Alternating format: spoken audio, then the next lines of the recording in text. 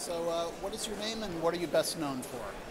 My name is Shannon Wheeler, and I started drawing a comic strip called Too Much Coffee Man in, I guess, 1990, and that's what I've become best known for. Last couple of years I've been doing some New Yorker cartoons, and I drew a graphic novel about the oil spill and a kid's book, which isn't really for kids.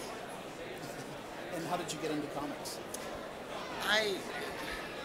When I was a little kid, it's how I learned how to read, was looking at the pictures and wanting to figure out what they were saying. And so, as a kid, I thought it was just magic. And it amazed me, like Snoopy's Doghouse, that there's all these things that were happening inside of this small square that you couldn't even see. It was just implied. It was just a little drawing, and it was really simple, but it evoked just these worlds. And that it just made me want to do that. I thought if I could do that, I would have this insight into the meaning of life, or all reality. I thought it was this key to understanding things. But that, yeah, and then in college, the college newspaper was paying $10 a day for cartoons, and I thought that's a good way to make money. So it sucked me back in. And talk about the formats that you work in with Too Much Coffee Man. You had worked in zines, you had done it in strips, you had done it in comics. Was there an advantage to any one of those formats, did you find?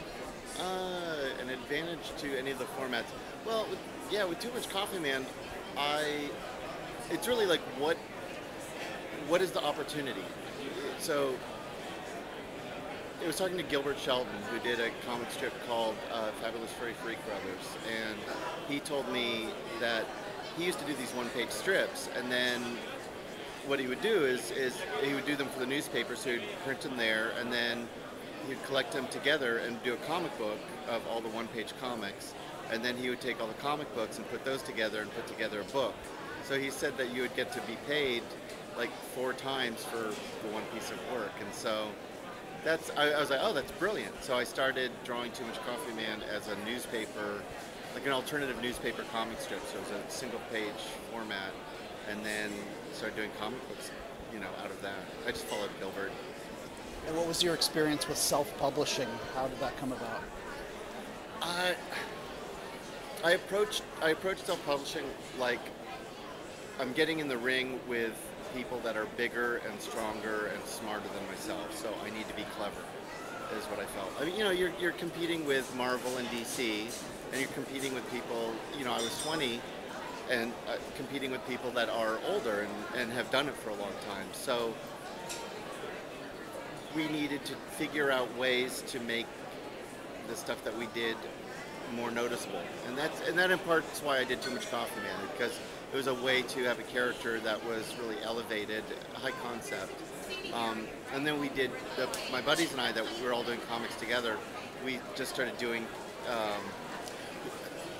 gimmicks. Like we took our comic book and we shot it with a gun, because we wanted to be noticed and we wanted to be written about. And yeah, so self-publishing, it was just like, how do we do this and compete with Batman, right? Like that's our rival, is Batman. So we're gonna do something Batman can't do. We're gonna do something that a committee would never agree upon. We're gonna take our comics and put a gun to it and shoot everyone, and then the story's related to the whole, so that the whole goes through, and then you turn the page and there's the hole in the comic, and the story is relating to that whole. And that's how we competed, and that was our self-publishing. And then you found yourself with Dark Horse. How did that come about? It was trying to get into the book market, where finally having a number of comic books and saying, how do I put these together into a book? And back then especially, the book market was just very closed. They didn't want independent books. Borders, Barnes & Nobles, Walden Books, Upstart Crow, all these, they wanted you if you had 4 or more titles, and then they're returnable. So I could not do book publishing the way I could do comic book publishing. So it was a natural fit with Dark Horse to say, hey, why don't you do the graphic novels and collect these comics together. And it was great, because they were also able to check my spelling and tell me when something was really terrible, and like, hey, this makes no sense.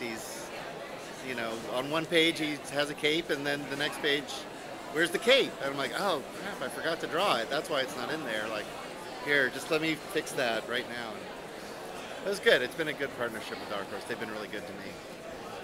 And how about the opera? How did that come about?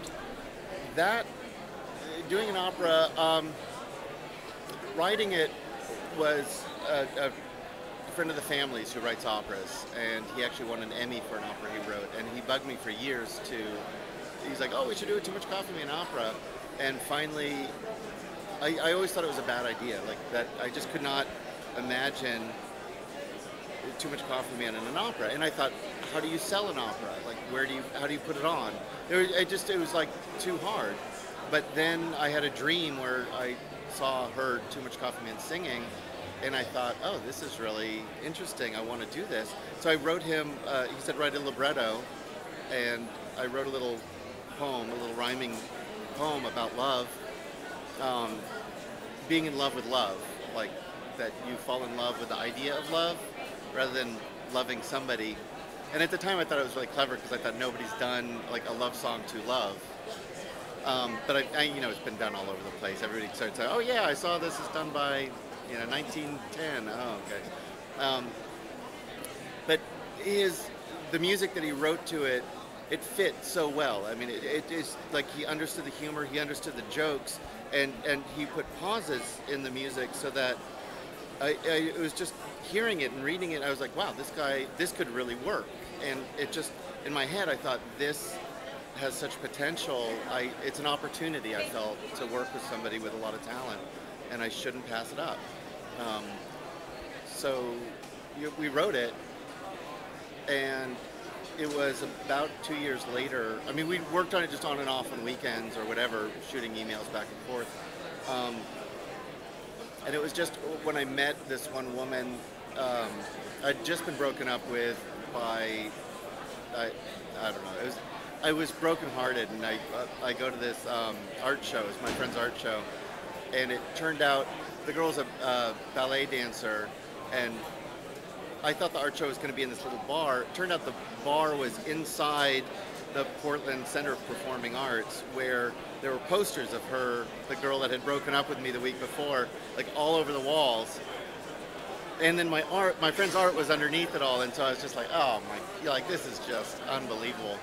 And so I just started drinking wine, like that's how I was going to cope, right? Like, and the woman I met there, named Robin Williams, I said, oh, what do you do? And she said, oh, I manage this place.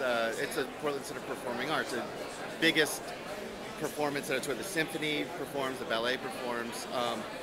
And I was just drunk enough to say, oh, I just wrote an opera. Like, I would never do that. Like, that's just not, it was asinine. But she's like, oh, really? And so she gave me her card and said, yeah, I'd love to hear it, which I'm sure is a lie. But, she gave me the card. And then the next day, I was like, what is this? Oh, yeah. And I thought, wait, this is, and I realized, like, hey, this is an opportunity. I could follow up on this. And I was depressed, and so I just had this manic energy. So I started to send her, every week I sent her more stuff. Like, every Monday I would send her a package with costume designs, set designs. I hired musicians, I recorded songs, I sent her a CD of the songs. So every week it was a new little set of packages of like, oh, this is what it would look like, this is what it would sound like, this is what the stage would be like. And I was just doing all the design work. And at first she's like, oh, this is interesting. And then slowly she's like, this guy could do this. And so she got behind it and made it happen. I mean, it was really, it was luck. I mean, it was a lot of luck. It was hard work, but it was, I was in the right place at the right time and with really good people, like everybody that I started to work with just happened to be really talented, and I lucked out on that. So.